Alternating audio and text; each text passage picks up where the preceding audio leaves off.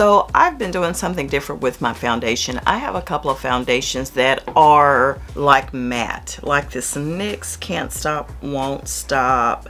It is definitely full coverage. This is it right here. Y'all, this it's just too matte. When you have mature skin, you have fine lines, this stuff will just, when it dries, it's going to make your skin look so crepey like, and I cannot deal with that. So what I did was, or what I've been doing, I'll take a paper towel. Y'all know I'm the paper towel queen. I use a paper towel, you know, for a whole lot, okay? I put a pump or two on a paper towel, okay? Yep, that's my little brush right there.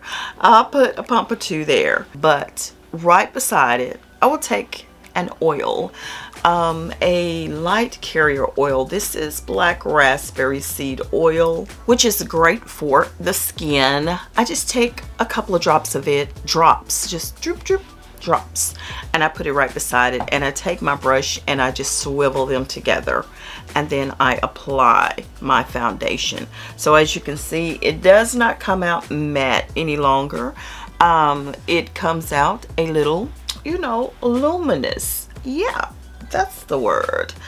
And that is one of my tips for aging skin when you have the wrong foundation formula, which is like more like a matte formula or a full coverage formula. Now if it's a very full coverage formula and it is like pretty thick, just don't use as much of the foundation, you know, don't use as much. But this works for me for the most part, where I don't have to toss out the foundation and I can get some use out of it, and I can carry on and finish my makeup. Just a little mature skin tip that I personally do, and I wanted to share with you today. I'm Sweet Angel. Thanks for hanging out with me on Sugar Fingers. Y'all, I'll see you on the next one. Take care.